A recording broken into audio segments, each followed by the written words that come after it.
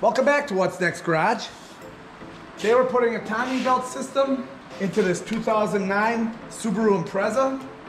And we're using the ASIN TKF 006, which is the water pump, the timing belt, instructions, hydraulic tensioner, and 3 idler bearings. I like the ASIN kit because the bearings are all made in Japan.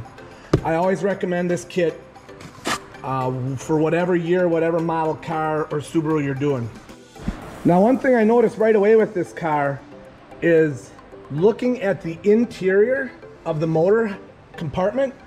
Everything is wiped off and super clean. I think the owner of this car takes really good care of it. You can tell by everything that's going on here. Everything is clean. There's actually a shine on it. It's a really nice car. It's got 151,000 miles on it, 2.5 liter EJ motor. We're gonna have to drain the radiator fluid. So there's a tab right here. Push, and then that opens that up. See that? And we'll look at them a little bit differently here. This tab, you just push that in, and that reservoir comes out. Using my new pliers to take these off, and it actually hooked it on the lock there. Now we're gonna go get that one.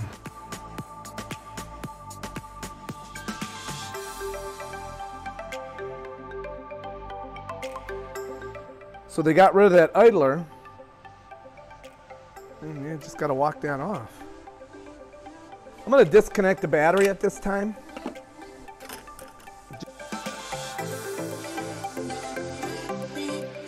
So you can see that Subaru AC belt is a stretch fit belt, so there isn't any tensioner on that. I'm gonna get a new one. And then we got a cracked cover we'll have to fix. All right, let's get going here.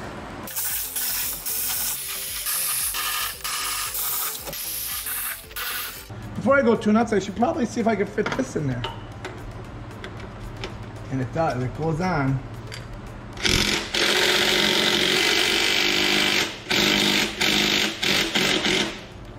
Okay, that loosened it. And these pulleys just come right off. I mean, they're really nice. You don't need a puller, nothing. You just wiggle them off. Look at that, that's pretty neat. So what I'm gonna do is once I get this cover off, which is that bolt, then I'll run these pulleys all to time and then start taking things apart.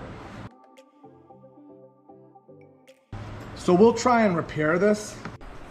Okay, we're gonna time the motor. We have the mark on the engine itself right there, and then that other mark down there. The angle's preventing us from seeing it pretty good. So you can see right there, we're lined up. Then we move over here. I've always laughed at this one because they say, here's the mark, and then you line it up with that plastic notch. Huh, just line it up with that.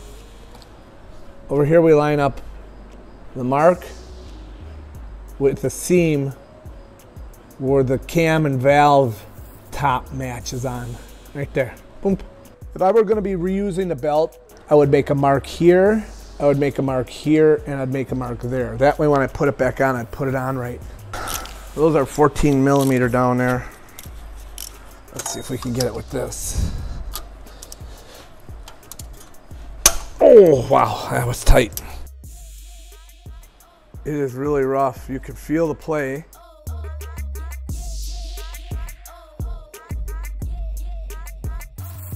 There is oil on top of this. So it was either coming from the engine or it's starting to leak on that cylinder.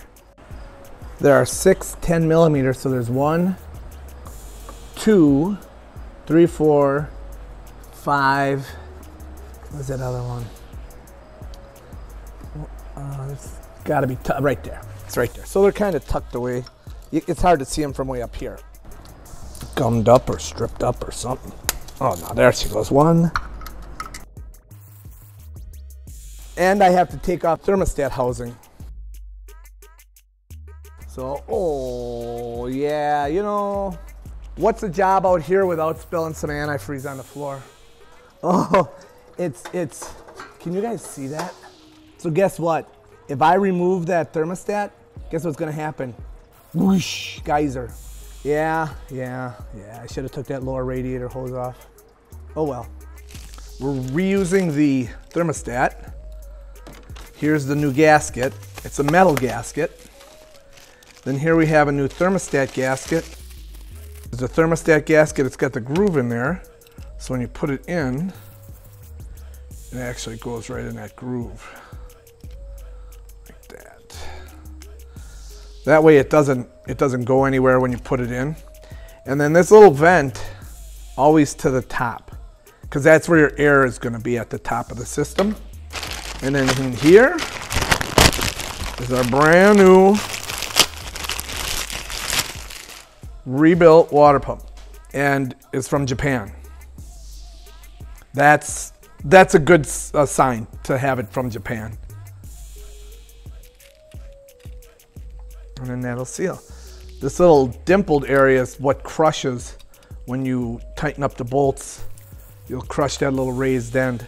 You don't need any RTV, any gasket maker. And that's it. So I'll get the hardware for that, and then we'll get ready to put it in.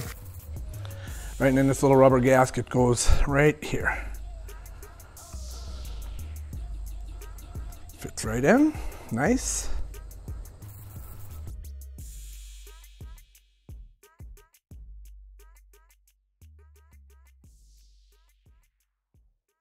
Just want to make sure these screws go in by hand pretty far before you put any kind of power to them.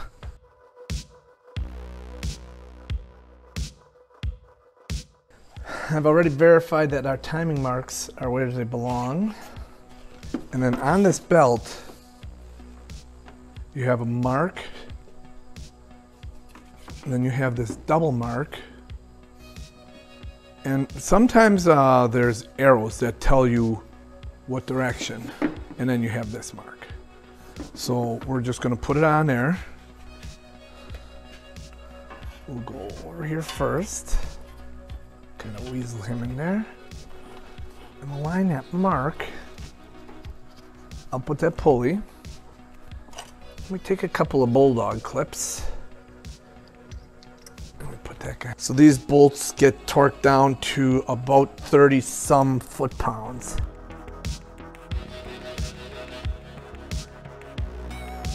Okay, so I'm making sure I'm lined up there, there, and at that notch.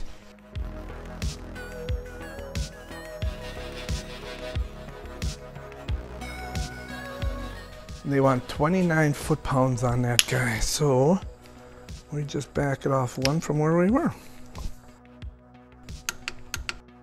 That's right on the mark, and that's right on the mark. So we're looking really good. So now I got to put the cogged pulley in. I keep calling them pulleys, they're actually idlers. So that guy there, I have to kind of hook this under there and then push that up.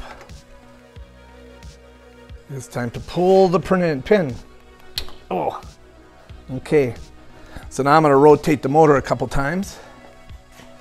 Okay, so we are timed here in the mark, there in the mark, and there in the mark, and straight. So now we're going to turn it over a couple times.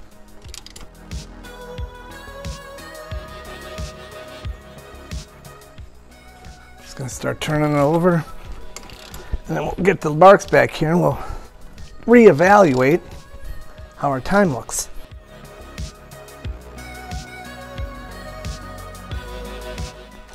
Okay, so now this, the mark, once we get up there, okay, so there's the mark on the crank, there's the mark on the cam, and there's the mark on the cam. So they're timed, we're good to go. Okay, so we're gonna try and repair this broken timing belt cover. This being open like that, that just allows contamination to get in there, salt in the winter, water. This is going to be kind of tough right here, but I found an old license plate. So we're just going to put that on there. I want to make sure I get enough coverage. Okay, this is, see here's, oh, you know what? I could probably cut this. If I go a little bit, favor it a little to the top, I could cut this and fold this. Okay.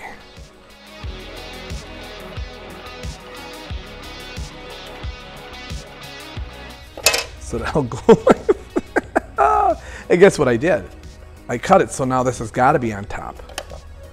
Because I can't do any of this, it won't fit. All right? So it goes that way. So I hope she doesn't mind having 576. Well, 567 could be like a poker straight.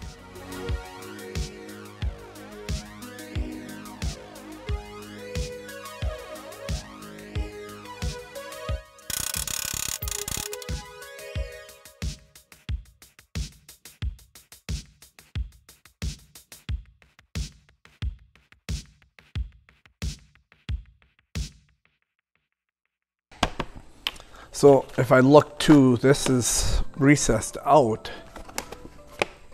I think it's going to be fine here with clearances. Just I have to verify what that is. I don't know, that's weird. They got that. That's almost like the way that timing, oh, that was pushing against the timing belt. So this was broken in. So the timing belt came around here and wore that groove in. Holy moly. So it was pushed in probably that far. I'll just verify that nothing's gonna hit. Those rivets won't hardly be in there anyway.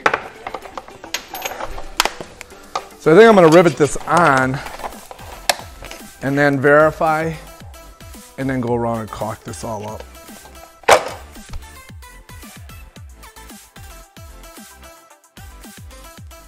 Oh, that's broken. So I think what I'll do is go through these broken spots and hit some, drill a couple holes to pull that in.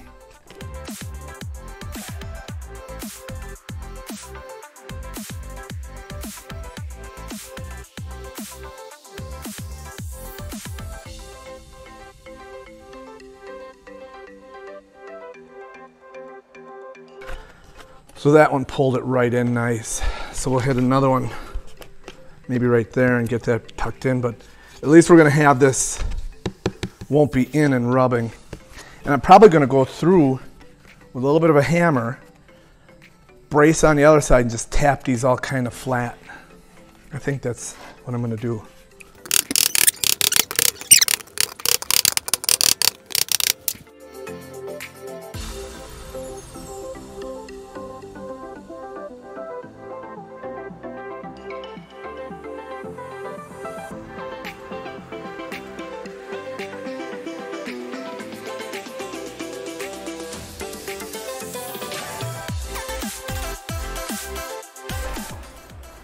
Now this can go on.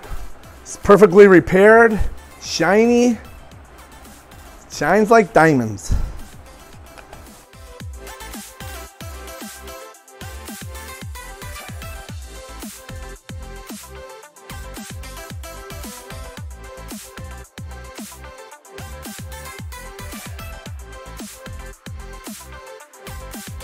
So I had to use my impact gun to get this off, but I see they have the 4 holes.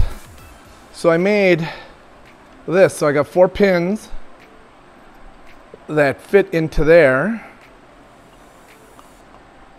And then you can see them line up there.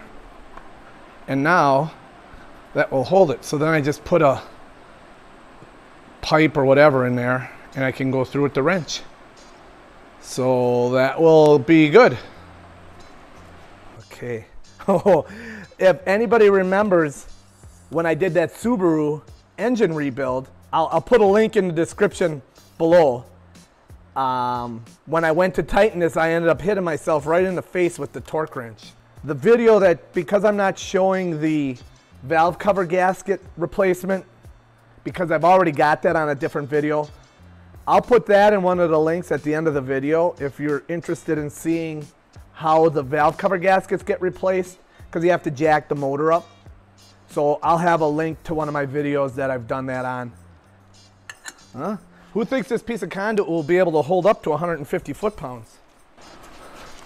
Let's just take a watch on that thing. Okay, So we're gonna go like this, and then we're gonna go like this. I wonder, this conduit's probably gonna bend. I can almost feel it. Oh, wow. Oh, I could hold that pretty easy. I could hold that all day long.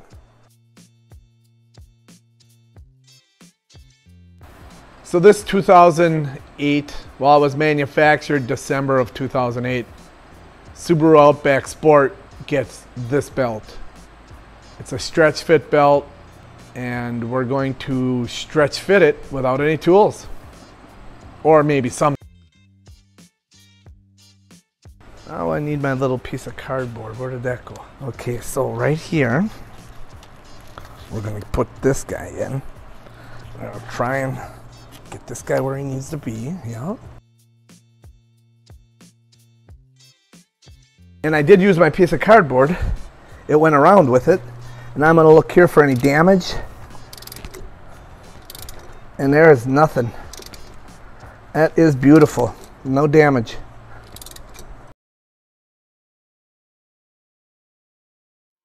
All right, let's get this belt tightened up. Everything, you just gotta make sure it's in the grooves, and that's not the right size.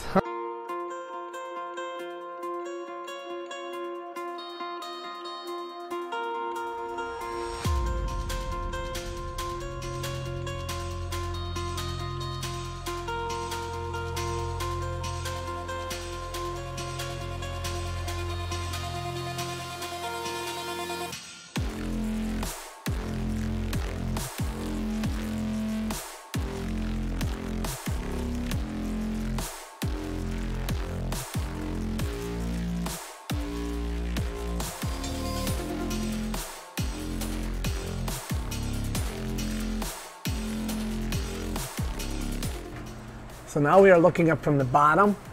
So you can see the blue. That's the new gasket. And then we had to put a new ground strap on. We did the same thing to the other side. So you can see the blue. Let's see if we can see it in there a little bit better. There you can see the blue color. And then you can see, again, the new ground strap. So we've got all that done. We are not leaking. I just have to put this one panel on, but I want to start the vehicle up first.